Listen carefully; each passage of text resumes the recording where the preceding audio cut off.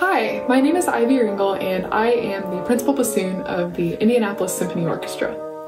My family has a laid-back holiday season, often decorating the tree on Christmas Eve. My favorite family holiday tradition is every year on Christmas Eve after dinner we all sit down by the fire and my father reads The Night Before Christmas to us.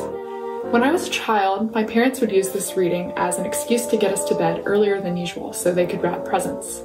But now that we are older, the habit of Christmas procrastination has become a family trait. Thank you for supporting the musicians of the ISO and have a wonderful holiday season.